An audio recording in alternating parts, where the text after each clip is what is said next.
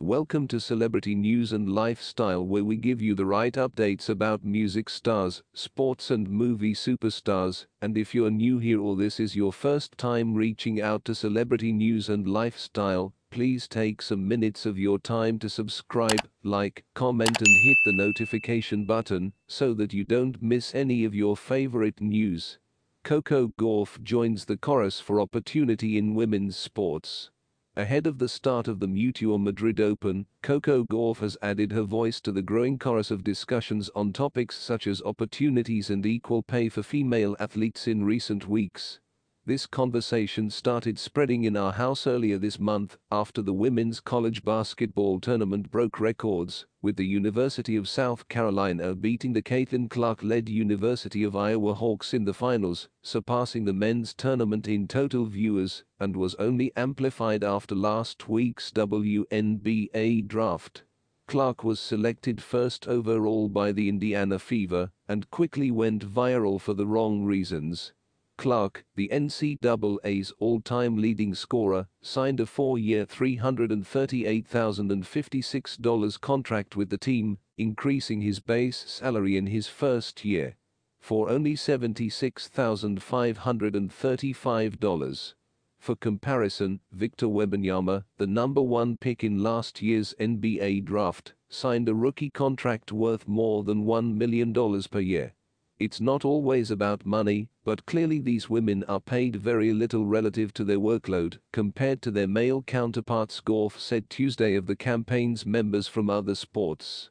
As one of the best athletes paid in the world last year after their wallets in this field and on the field, Gauff, adults playing basketball out of tennis, to tell journalists in Madrid that her parents had secondary hobbies in tennis, in addition to that to their chosen sport. His father, Korean, played basketball at the university level while his mother, Candy, joined athletics. She added that the reason she is in this position is because of her predecessors on the tennis court and the vision that was ahead of its time for many of them. I am grateful to the tennis pioneers who started this change early. Billie Jean King, the original 9, Venus Williams, they were known early on, Gauff said Tuesday. For example, after winning the US Open last summer, Gauff thanked Billie Jean King, who presented him with the trophy in celebration of the tournament's 50th anniversary. She celebrates the day she won a prize amounting to a record $3 million. Tennis is unique because it is a global sport. I feel like it got us to that stage very early on, she continued.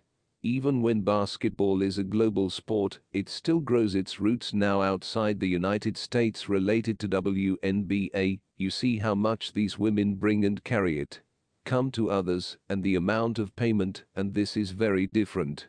Michelle Obama said to me, the power of rejection is so important.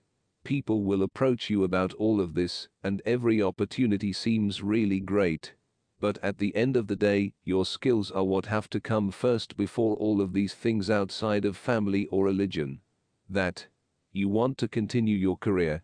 Tennis is a foundation for achieving other things, so basketball or soccer or whatever is going to be a greater foundation for other things.